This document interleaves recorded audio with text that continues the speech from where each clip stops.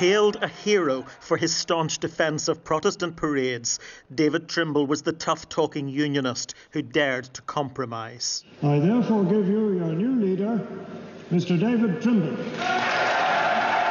He led the Ulster Unionist Party to the negotiating table and played a pivotal role in the Good Friday Agreement. We rise from this table knowing that the Union is stronger than it was when we sat down.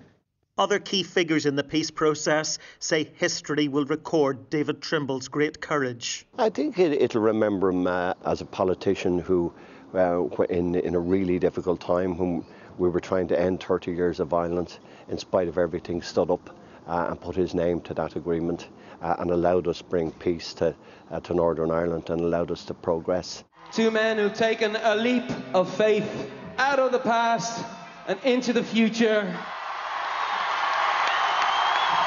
Their stretch for peace earned the former Unionist leader and his nationalist counterpart John Hume the Nobel Prize for Peace. David Trimble went on to become the first person ever elected to the office of First Minister in Northern Ireland. But the rise of Sinn Féin before the IRA had decommissioned weapons required him to take another leap of faith. We've done our bit. And Mr. Adams, it's over to you. We've jumped, you follow.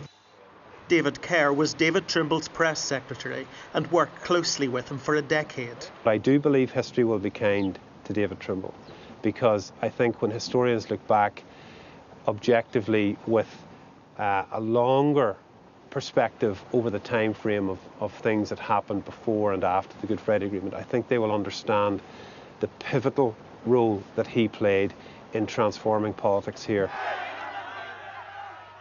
He incurred the wrath of hardliners and eventually lost his upper band seat at Westminster to the Democratic Unionist Party.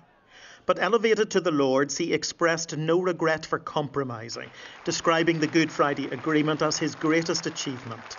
Lawyer, academic, statesman, David Trimble will be remembered for his ability to see what others couldn't, the potential for peace. David Blevins, Sky News in Belfast.